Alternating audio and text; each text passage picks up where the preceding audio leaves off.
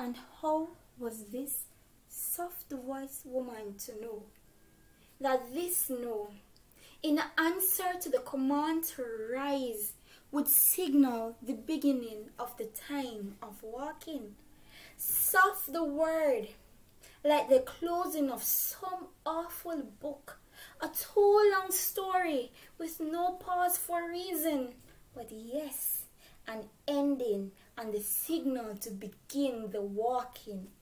But the people had walked before, in yoked formation, down to Calabar, into the belly of close-ribbed whales sealed for season and unloaded to walk again, alongside cane stalks as tall as men.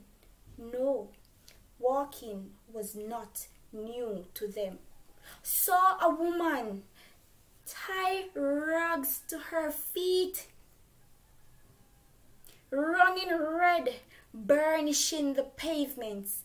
A man with no 40 acres, just a mule, riding towards Jerusalem, and the children, small somnambulists, moving in the before-day morning, and the woman who never raised her voice, who never lowered her eyes, just kept walking, leading towards sunrise.